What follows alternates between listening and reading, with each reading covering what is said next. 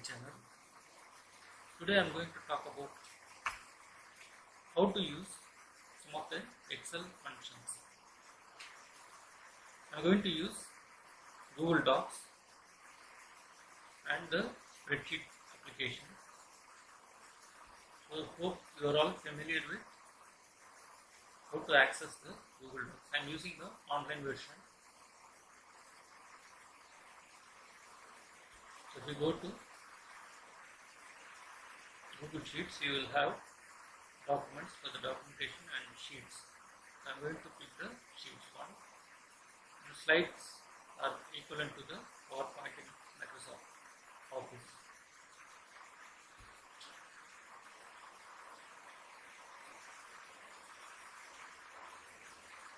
They have already created a file. If not, you can open a blank file by clicking the plus icon.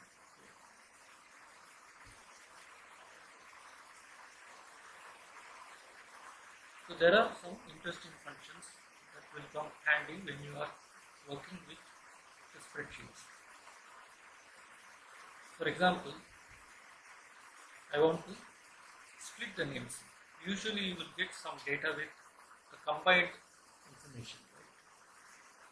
Probably a full name, and you may be wondering how to split them into first name and last name. So for that we have a split function.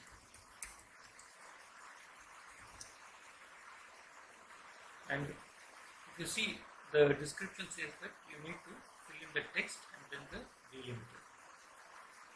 So I have given the text. Now my delimiter is whatever the special character that is identifying the part that needs to be split. So here in this case, we have space between the names. So I am leaving a space as my second parameter to this function. As soon as I enter, you could see the first name is split here, and then second name is automatically splitted across. So if I click the arrow by hovering at the bottom of this cell, there you could see the plus icon appearing. It automatically fills the rest of the columns. It's very useful, isn't it? Now I am going to show you how to concatenate the names. So for example, if you have first name and last name separately given, and now you want to build the combined full name.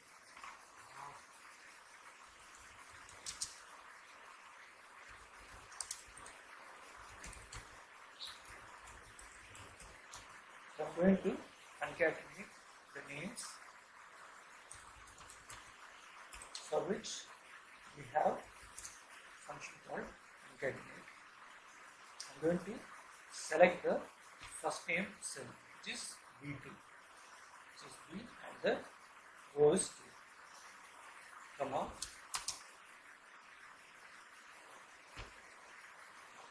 C2.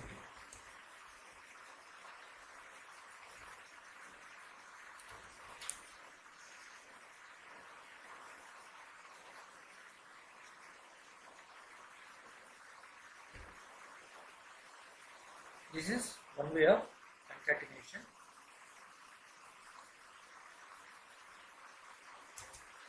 And if I want to do it simply, I can just go and select the first cell, and then I can use the ampersand. I can use comma as a delimiter, first name, comma, last name, and then again ampersand. So the ampersand works as a concatenation operator. Now I am going to click the last name. If I enter, it will automatically shows me the first name and last name. And if I want to have a space between them, I can leave it. This gives the concatenated name. If you want to have a similar approach where we add the full name, you can leave this comma and then just leave a space. It will automatically get you the full name.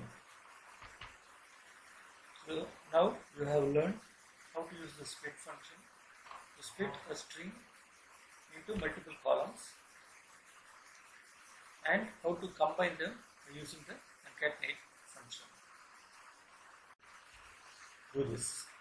So here I am going to type Jan Feb. So I need not go on type all these months. Just need to drag it until column L1. You can see it will automatically fill the remaining ones. So that's how I created the months already. I'm just going to clear this off, selecting and then hit the delete button. So this example shows me what are all the months and by month what are my expenses. Okay. So we are going to learn how to use the transpose function. Transpose. So you need to go to the paste special, paste transposed. You hit this, the column wise data gets transformed into row wise data, and I have the similar expense data.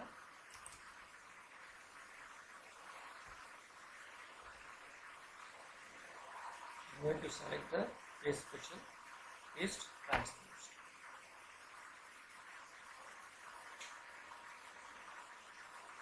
How it is helpful? Say for example, I am doing this spreadsheet calculation for 2019.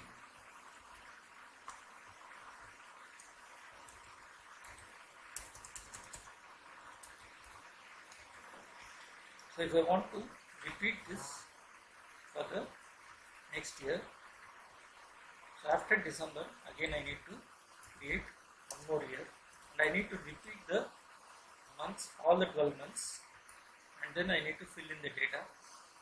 So at some point in time it will be growing and you have to scroll and read this. Now with this approach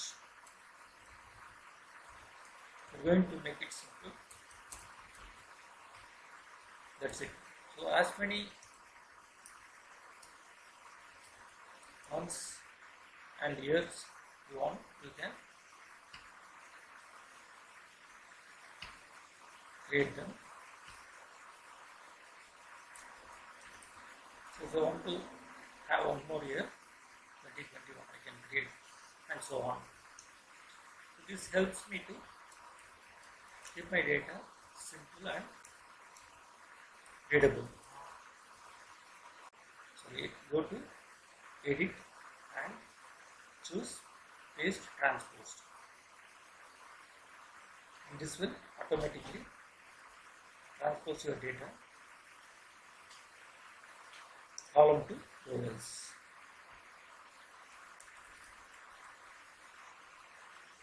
I hope this will. Here we are going to learn how to do the simple computation. So I have a similar employee name which I copied from the sheet 1 and have put down some gross salary for the employees, and I have calculated some 20% of the tax. So how it works? So I have selected the column gross salary B2 and I multiply by 20 by 100, which means 20% of the gross salary. And as usual I am going to click the plus icon at the bottom of the cell. It gets calculated. And for the deductions,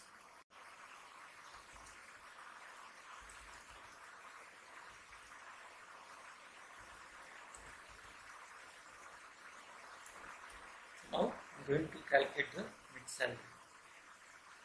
So if you see the formula, I need to subtract the tax as well as deductions from the gross salary. So my formula is B2 minus, I am summing up and then deducting from the gross salary. So tax plus deductions, C2 plus B2, which I am going to subtract from the gross salary B2, which also to $350. And I am going to copy the formula for the rest of the sales. So this is how a simple calculation you can perform and prepare your. I'm going to select the range.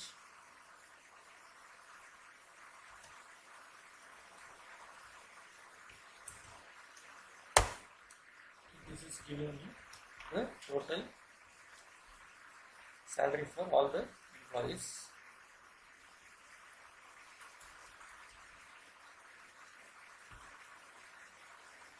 And finally, I'm going to tell you some interesting feature about the date function.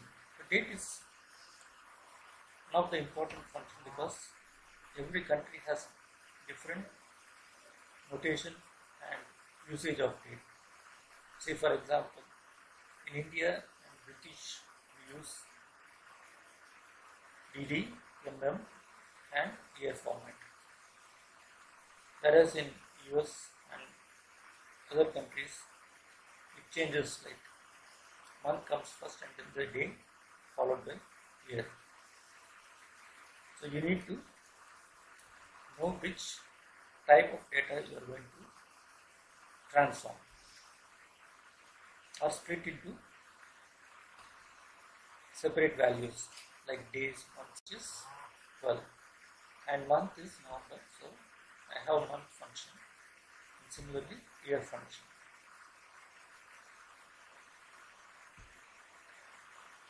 And alternatively, if you want to combine the date using the day, month and year, this function is useful.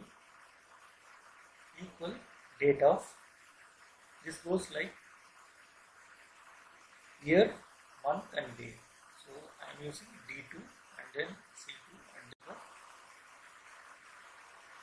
And to calculate the date of birth, so often we need this kind of data.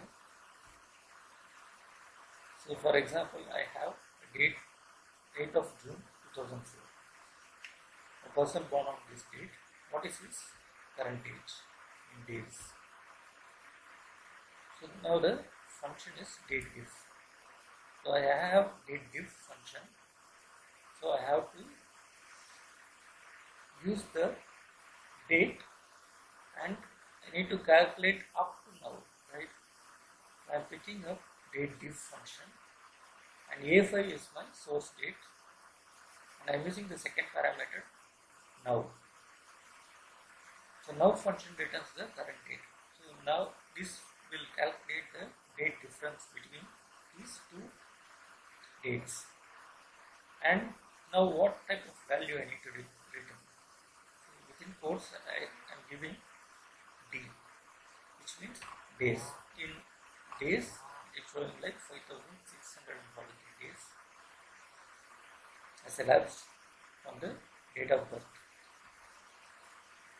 And if I want to get this same in year format, I just need to use the last parameter as Y, which is the unit how we want to represent. And you can see there are various units available, MT, YM, YD.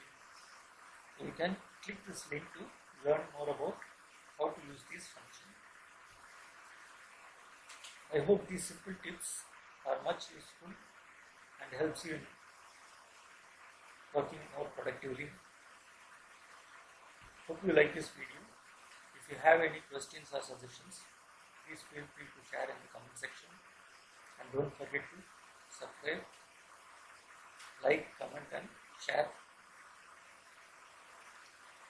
our Super Learning channel. Thanks guys. See you in another video.